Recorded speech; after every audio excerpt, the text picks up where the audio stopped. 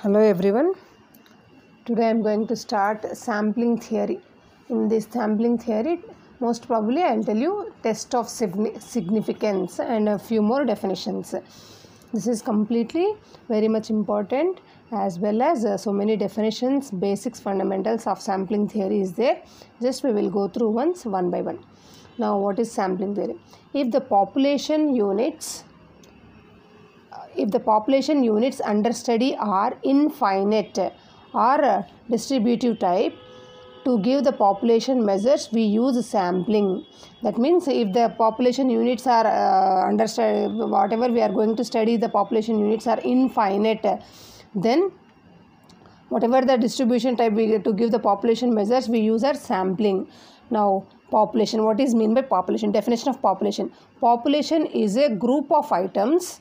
The units under study are called population. Population is a group of items. The units under study are called population. This may be finite or infinite, or animate or inanimate. Example of population is students in a class is a finite population. A second example, population of stars in a sky. Population of stars in a sky is infinite population. Now, what is mean by sample? Now, a sample, a finite subset of statistical individuals in a population is called sample. That means from the whole items, a finite number of items if you check, and that is called sample. A finite subset of statistical individuals in a population is called a sample, and the number of items in that is called sample size. Example is selecting 10 girls from a class of 50 students. Selecting 10 girls is a sample out of 50 students. If the sample size is less than 30 items, if the sample has less than 30 items, it is called small sample. Remember, if the sample has greater than 30, if the sample is having greater than 30 items, then it is called large sample. Now, random sample. Next definition is random sample. A random sample is one in which each member of a population has an equal chance. Randomly. A random sample is one in which each member of the population has an equal chance. That is called a random sample, or probability is being included in the sample which it is taken from the population. If it is having equal chances, then we say that it is a random sample. Types of sampling. There are few types of commonly used types of sampling. First one is purposive sampling. Second one is random sampling. Third one is simple sampling. And fourth one is stratified sampling. There are four types of commonly used sampling is there. First one is purposive sampling, random sampling, simple sampling, and stratified sampling. Now, parameter and statistic. What is parameter and number? Now onwards, we have to use the statistic. Like that, we have to use this word number of times. Parameter and statistic. The statistical constants. What is mean by statistics are parameter and parameter. The statistical constants of the population are generally known as parameters.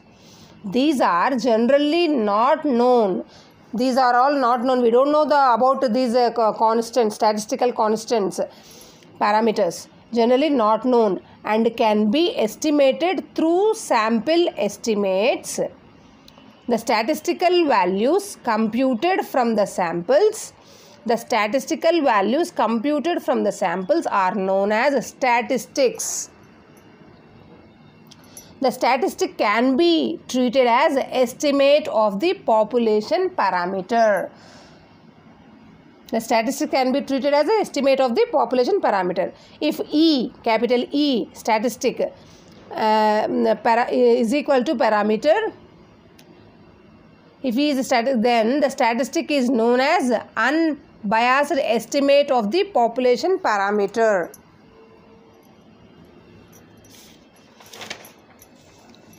Now the next definition is the standard error. Now from now onwards all definitions will get test of significance, null hypothesis, alternative hypothesis, standard error. Very very important definitions all are. Standard error. The standard, is it visible? Very good. Standard error. The standard deviation. What is the definition of standard error? How to find? The standard deviation of a sampling distribution of a statistic is known as its standard error. Standard deviation SD of a sampling distribution of a statistic is known as standard error. Some well-known statistics of large population can be defined as follows. These are all for large samples. These are all well-known statistics. Now, large sample means greater than 30. Sample size is greater than 30.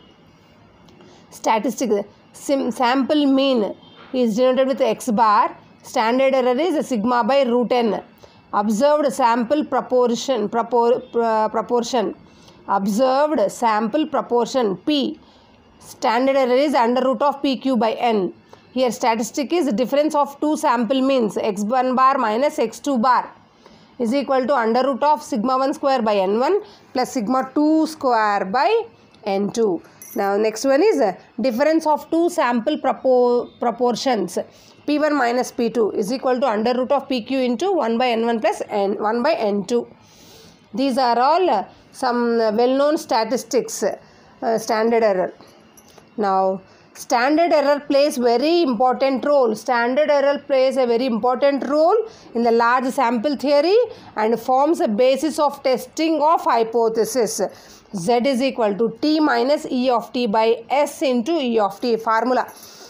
Standard error plays a very important role this in the large sample and forms the basis of the testing of hypothesis. Z is equal to T minus E of T by S into E of T. Tests of significance, very very important. Tests of significance enables us to decide on the basis of the sample results. This test of significance enables us. This test of significance enables us to decide on the basis of the sample results. If the first one, the deviation between observed, the deviation between the observed sample statistics and the hypothetical parameter value, the deviation between. Now in the given problem they will give you hypothetical parameter value, and by doing problem we will observe sample statistic, the deviation between observed sample statistic and hypothetical parameter value. The second one, deviation between two independent sample statistics. While doing the problem, test of significance, I will tell you. You have to find the deviation between observed sample, hypothetical. Hypothetical means whatever given. Observed means whatever we did, we observed. We find using the table, we calculated value. That one. The next one is null hypothesis. A definite statement about the population parameter for applying the test of significance is called a definite statement. It is a null hypothesis is a definite statement about the population parameter for applying the test of significance is called null hypothesis, which is usually hypothesis of no difference, which is usually called a hypothesis of no difference or null hypothesis.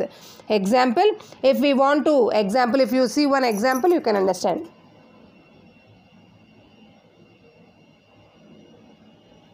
If we want to test the average per capita income, if we want to test the average per capita income of India is 5,000, then null hypothesis is always denoted with H naught. H naught is mu. Mu is equal to 5,000 implies H naught. Mu is equal to mu naught, where mu is equal to 5,000. Where mu is equal to 5,000. If we want to test the average per capita income of India is 5,000, then null hypothesis H naught is equal to mu is equal to 5,000 implies H naught. H naught means null hypothesis. We denote the null hypothesis with H naught. Mu is equal to mu naught, where mu is equal to 5,000. Like this we have to write. The next one is alternative hypothesis. it is a hypothesis complementary. It is a hypothesis complementary to the null hypothesis. It is a hypothesis complementary to the null hypothesis. If we want to test the population parameter mu1 assumes a hypothetical value mu naught. Always remember H1 denote the alternative hypothesis. If we want to test the population parameter mu1 assumes hypothetical value mu naught. H1 is equal to mu is not equal to mu naught, called as two-tailed test. H1 alternative test, mu greater than mu naught. Mu greater than mu naught is called right-tailed test. H1 mu less than mu naught. Mu less than mu naught is called left-tailed test. Remember, if mu is not equal to mu naught, H1. If mu is not equal to mu naught, it is called two-tailed test. If H1 mu greater than mu naught, it is called right-tailed test. H1 mu less than H0 is called left-tailed test. All are important: left-tailed, right-tailed, and two-tailed test. Errors in sampling. The main objective in the sampling theory is to draw valid inferences about the population parameters on the basis of the sample results. There is always a chance of making error. There are two possible types of errors in the test of hypothesis. The two types of error are, one is type 1 error, the second one is type 2 error. Type 1 error rejects H0. Rejects H0 means reject null hypothesis when H0 is true. Type 2 error is accepts H0 when H0 is wrong. Accept H0. H0 means null hypothesis. Reject H0 when H0 is true. It is rejects null hypothesis when H0 is true. Type 2 error is accept H0 when H0 is wrong. Now, P reject or accept H0 by H0 is equal to alpha. This is equal to beta. This is reject. P reject H0 by H0 is equal to alpha. P accept H0 by H1 is equal to beta. Alpha is called producer's risk because a good lot is getting rejected. Type 1 error. Beta is called consumer risk because a bad lot is getting accepted for type 2 error. Now, P reject H0 by H0 is equal to alpha. P accept H0 by H1 is equal to beta. What is alpha? Is called producer's risk because a good lot is getting rejected for type 1 error. Beta is called consumer risk because a bad lot is getting accepted for type 2 error. Test statistic.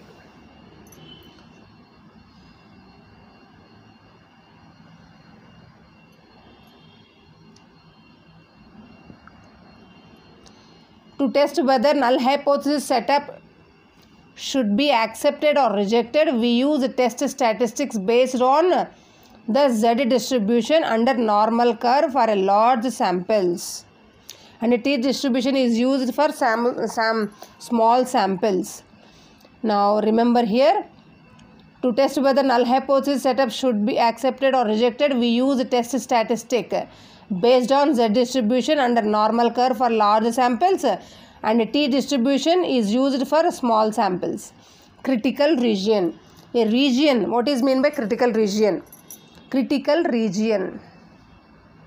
A region in the sample space S which amounts to rejection of H0 is called critical region.